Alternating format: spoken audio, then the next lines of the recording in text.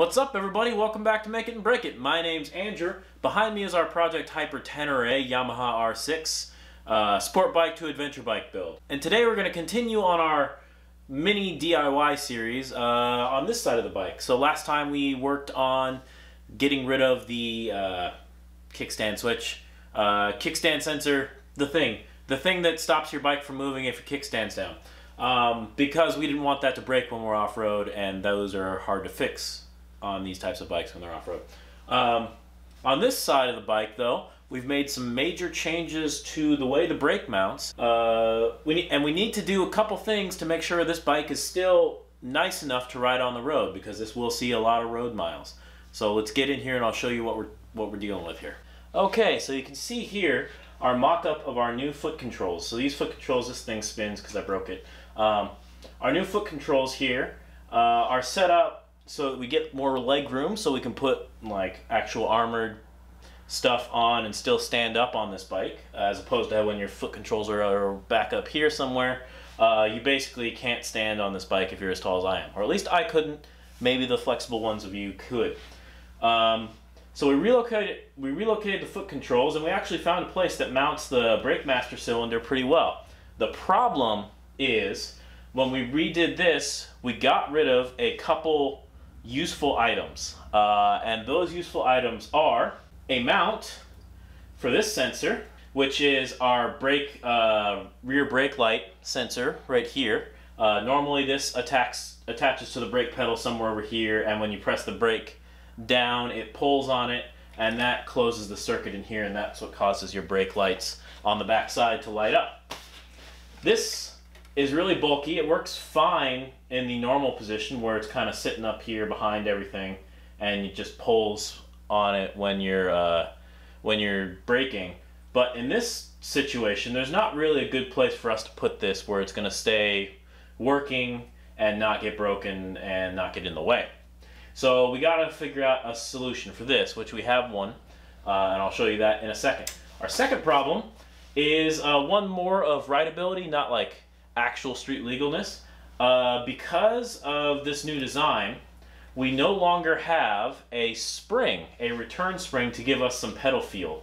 The return spring, this is the old brake pedal, so the return spring is mounted off of this thing here, and it comes down to the bottom of your brake pedal, and it pulls on it and makes sure that the brake comes back up, and you have some positive feel of your brake, and you're not just relying on the pressure in the hydraulic system to get your feels of the brake. But when you get rid of your stock rear sets, and this is a problem for custom stuff like this, as well as racing rear sets like the Woodcraft set that's available for this bike, or pretty much any sport bike out there, a Woodcraft set or a similar racing rear set is available. Those oftentimes do not have a mount for a spring. I mean, truthfully, do you need one? No. Are you going to miss one on a sport bike on the track? Probably not. Would it be nice to have on the road? Yeah, it gives you a little bit more feel, and I would like more feel since we're going off-road, where the rear brake is going to be very important going down hills and things like that. So we do want to get a spring there, but as you can see, like this sensor, there's really not a whole lot of space to put a spring off of the brake lever. So what we're actually going to do is steal a page from you track guys, and we're going to put in a couple Woodcraft solutions for track riding that'll work just fine in this case for off-road riding. The first one is this. So this is a new brake light sensor. This thing replaces the banjo bolt. This thing replaces the banjo bolt on the back side of your master cylinder here, and it contains inside of it a little pressure switch. So instead of pulling on a little string to close a circuit, the pressure switch goes and closes the circuit, and that's what causes your brake light to turn on. We'll run this up here and cut this wire off, put some ends on it that'll match these, so I don't have to mess with this at all, and then plug it in, and we should be good to go. Don't forget though, if you're messing with your brake system, you do want to bleed it before you ride. We're not going to bleed it today because I don't have a pedal set up that's firm enough to do so, but I will need to bleed it before I go ride. I'm going to end up replacing all the fluid anyway, so that's not a big deal. This fluid has not been replaced in a while, so it's worth a change. The second thing we're going to deal with is this spring. So oftentimes you're left with the same master cylinder when you upgrade your rear sets. So Woodcraft also produces little springs that go on your master cylinder. And this one is a spring that's sized for this master cylinder, hopefully. And it's got little perches and things. And so instead of having a spring connecting to your brake pedal like this, you have a spring that's between this hard mount and this adjustable mount here. And what it'll do is provide the same sort of feel as a regular brake spring, but it takes up a whole lot less space. So we're going to install those for you today. This might be a small little DIY, and hopefully everyone finds it helpful. So we're going to start with the spring because it's real easy to get to.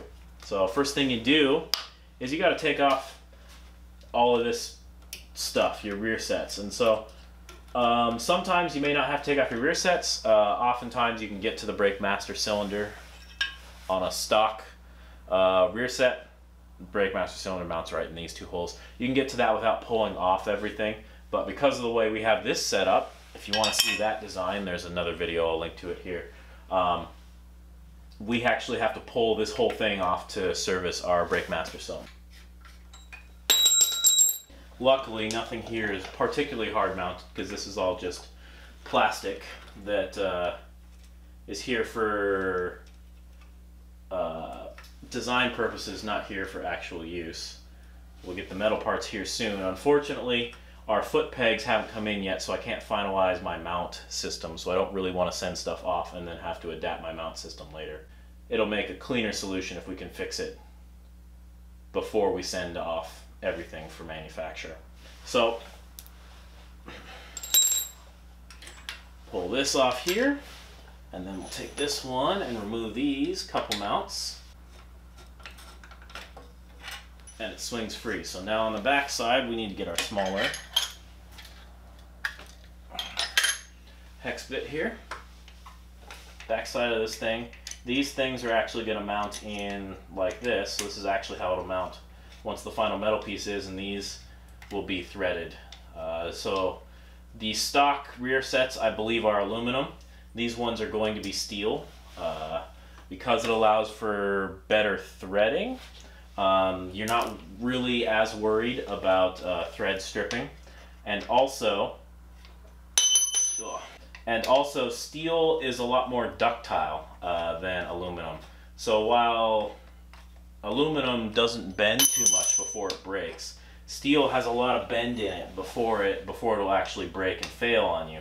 And off-road, you can deal with bent foot mounts and bent foot controls. But what you can't deal with is broken foot controls, or what you don't really want to deal with is broken foot controls. So in this case, we're actually going to make everything so that if it falls and if it does hit something hard to the point where it might fail, we're actually just going to let it bend instead of break. The Woodcraft spring set is just a spring perch and a spring that fits into it, and this spring goes over this shaft right here on the brake master cylinder and actually mounts between I think between this spindle and this jam nut.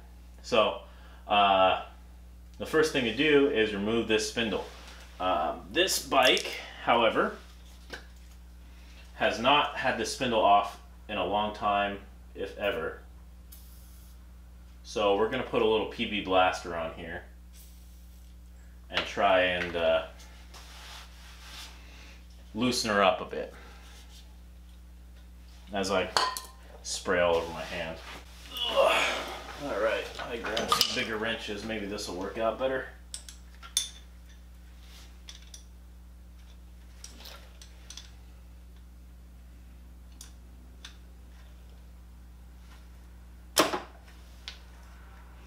There we go. And then this should just spin right off.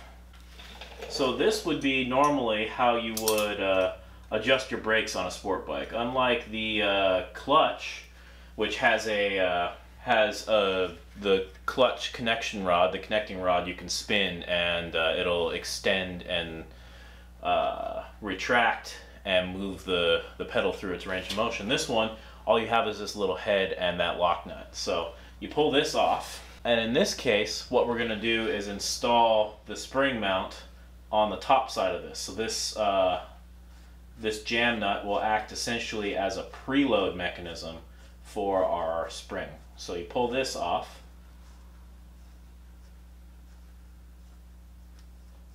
but do keep it handy.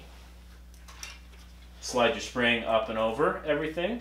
You might have to work it around the little rubber boot here until it's sitting up nice and good against the body here. Take your spring perch, make sure that the protrusion or the indent is going to captivate the spring like that, and then you thread your lock nut back on. We can get this to go in the gloves.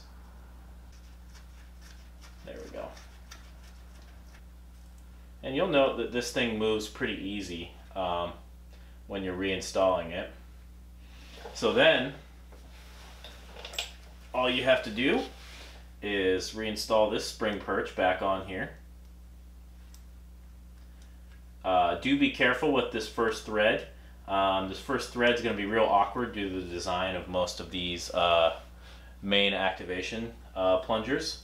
So be very gentle when you're putting this on, because you don't want to cross thread this and then just like basically destroy your master cylinder. We have that, and then we'll take our 12mm and lock this down for now. See if we can't get our 10mm in here to hold this nut in place. That's going to be the trick. You got to kind of force the springs away, and then you can use your 12mm here and lock it down against the fixture.